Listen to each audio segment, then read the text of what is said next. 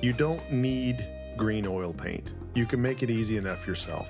Why buy something you don't need? I mean, you're going to mix additional colors into the store-bought green to change the green from the tube anyway, so why not just mix your own? For this video, I'll be mixing some oil paint from just a few colors that I use based on a slightly modified version of the Zorn palette.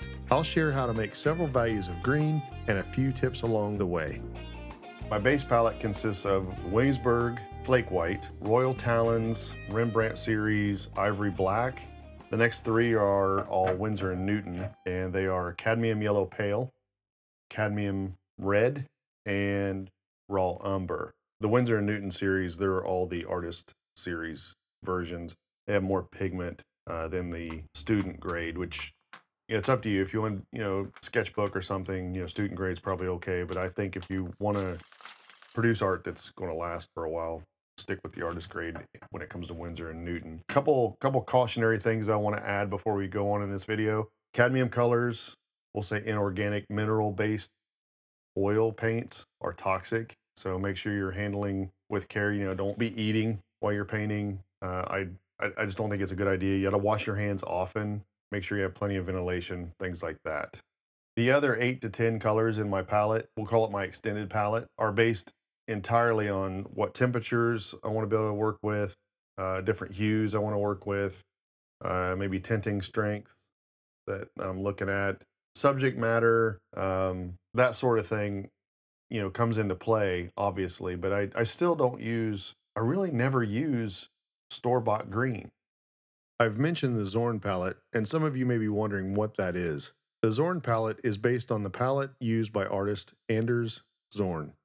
If you've never heard of Anders Zorn, he was a Swedish artist born in 1860.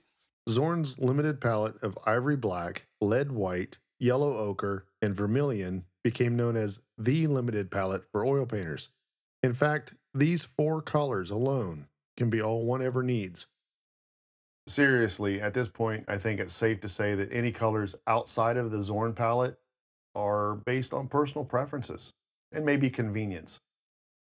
Learning to use fewer colors and create mixes based on a limited palette of your own is a smart way to become proficient and efficient with just a handful of colors. You may even see a cost savings on materials in the long run. Every time I buy green oil paint, no matter what color it is, I always find myself tweaking it anyway. So I just find it's not necessary in my limited palette at all. And in my extended palette, I often wonder why I purchased the green in the first place, so I don't even want to use it. Look, I'm not saying that store-bought green is a good or bad thing, or that you shouldn't buy it, because it's totally up to you. Your needs are different than mine, and you may find that you like the convenience of green. I'm simply pointing out that you shouldn't buy a color, a secondary color for that matter, even a tertiary color, as a substitute for mixing the right color or the color that you want. I mean, working straight out of the tube, it's just kind of, I think it's going to be rare that you ever find something straight out of the tube to match what you're trying to paint in nature. Knowing how to mix the right green and honestly the shades of any secondary or tertiary color in your sessions is probably, it's going to make you better educated at which green or color to purchase, right? So if you're mixing colors and you're saying, okay, this is the tone that I typically always work with when I'm painting the trees that I paint, or the flowers that I paint, or whatever else green you use on a regular basis. Personally, I'd rather save room on my palette, whether it be the small limited palette or the extended palette or whatever. I would rather save room for red, blue, yellow, just various versions, like a warm red and a, maybe a different cool and warm versions of each. I mean, really, it's personal preference, I know, but the point of this video is really not trying to say don't ever buy green. I'm trying to say know why you're buying it before you buy it. Don't be lazy.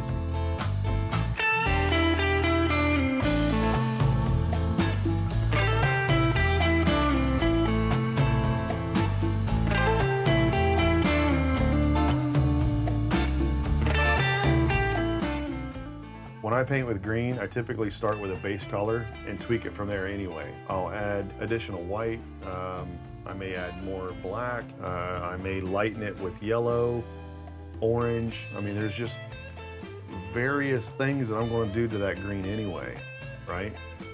Okay, one final tip. If you find yourself mixing a particular hue of green, right, with a value and a temperature and a particular chroma, and you find yourself always using that when you go out to paint, like in the field, like if you're a plein air painter or something like that, you can buy empty tubes, aluminum tubes, just like the tubes you're using, right? But they're empty, they don't have any information on them. They're basically ready for you to fill. So what you do is you mix up the green you like, a lot of it, big pile of it, a whole bunch of it, whatever. Fill that tube up, crimp it shut. Now you've got your own green, the green that you like to use, not a store-bought green, and take it with you. So keep that in mind. That's kind of essential to what I'm trying to say here. All secondary color, all tertiary color, you know, depending on where you start, which colors you start with, can be made, right? We can see about 7 million colors with our eyes, but we're not going to see that many on a painting. We're not going to be able to reproduce that many colors. The gamut's just smaller. That's another video altogether.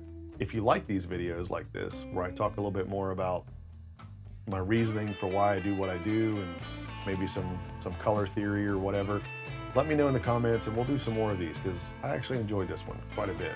So that's all I got. Thanks for watching. If you found this video valuable, helpful in any way, please give me a thumbs up. That really helps. I'll see you in the next one. Cheers.